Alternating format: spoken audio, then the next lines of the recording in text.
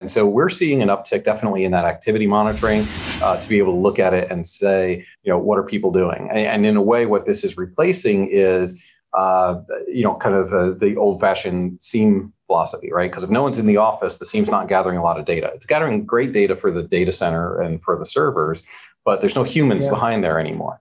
So unless you happen to have a SIEM system that's reaching out on every endpoint and tracking everything, you kind of have a gap in that visibility. And I think that's where that activity tracking is starting to pick up, because if you have abnormal amounts of printing or you have abnormal application usage, before it'd be caught onto your firewall. Now you kind of have to bridge that back down to the endpoint, either related to next gen AV or cloud security, or just that pure activity monitoring that says, okay, what's going on? What are people searching? How long do they spend sitting there just chatting to each other versus actually doing emails, doing spreadsheets, logging into the production systems? And there are solutions that will absolutely do it. They don't care that no one ever logs into the data center anymore. Most of the good systems nowadays don't care if you're VPN'd in. Kind of the traditional was you had to be VPN'd in, and so that really curtailed what you could do, what you could see. But nowadays, none of that matters. Everything's really more cloud friendly. So a lot of that stuff you can just see straight from the endpoint into the service cloud. So with just as this topic, this SSL decryption and outbound. So are you seeing that? So now people have assets in their traditional data center, now potentially a co-location facility, then potentially Azure or AWS. And so SSL decryption, both inbound and we're particularly talking about outbound. So how does someone watch that at scale? So you're not having to remote into a multiple of different firewalls. Like, how is SSL managed, or how would you want to see it managed moving forward? Well, so one of the good things. Why is outbound important to why is outbound important to manage to begin with? So outbound's important because it's A, what hides most of your key indicators of compromise. It's B, how most exfiltration happens, and command and control phone home. There has to be some kind of outbound connection for that to happen. And it is kind of your high watermark for what traffic is going on in the environment. So as users have left the environment, then things coming in should be the services you're providing. When things going out don't match the services you're providing, you have an issue. Because, for example, your domain controller shouldn't be browsing the internet, right? Your your finance system shouldn't be sitting there going to download sites. These are things that really shouldn't happen. And what we see is there's really been an uptick in what we see as those risks of uncontrolled outbound because of the philosophy change of people are at home. I don't have to worry about it. And we're seeing kind of an immediate impact on just pure the number of calls we get. So the number of people call us in pain, panicked because of outbound, something outbound control would have fixed, is rising dramatically. And the funny thing is, because the users have left, it actually means SSL decryption and outbound protocol control is even easier because there's no people.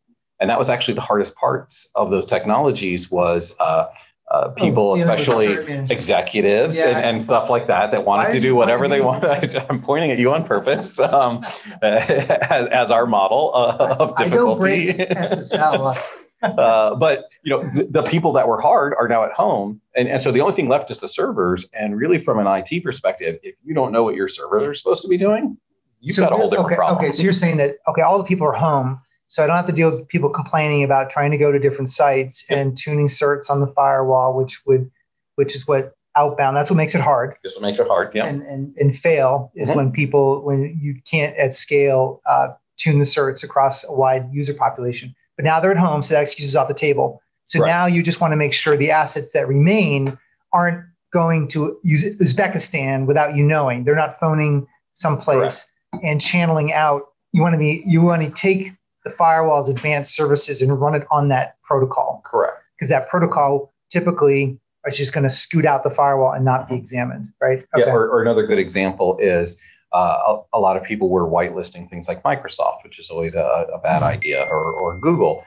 And so we'll go in and we'll see a server, and that server will be hitting, if you break apart SSL, that server will be hitting a Google Docs library or a OneDrive or a SharePoint library, where normally it should be talking to Azure services, but it should not be going to a file drop, because that's another really easy way people do command and control for ransomware, or exfiltrate data by just shoving a file up there or a text stream up there. And without that control, you're really kind of missing those things, because the servers still need to talk to the cloud. As things become more and more cloud ready, you have an interaction between your servers and the cloud. And whether that's at AWS or on-prem, it doesn't really matter. We're talking about all of them universally.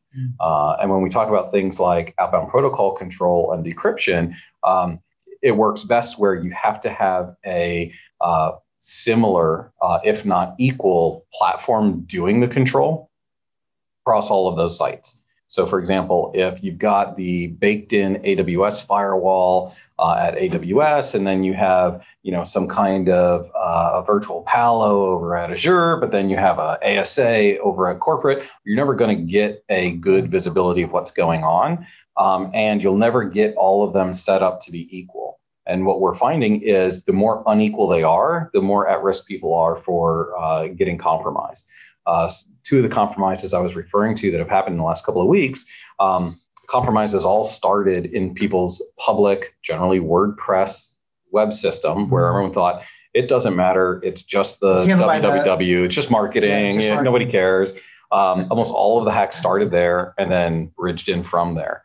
And often that's because people are doing combined services and they push stuff to the cloud in a hurry, but no one really realized that, hey, that AWS deployment of WordPress or Azure deployment of WordPress can talk to your other cloud infrastructure, which can then talk to corporate. And so you just have this daisy chain of contagion that walks through the environment. And standard, basic, really boring firewalls would have prevented most of those types of attacks.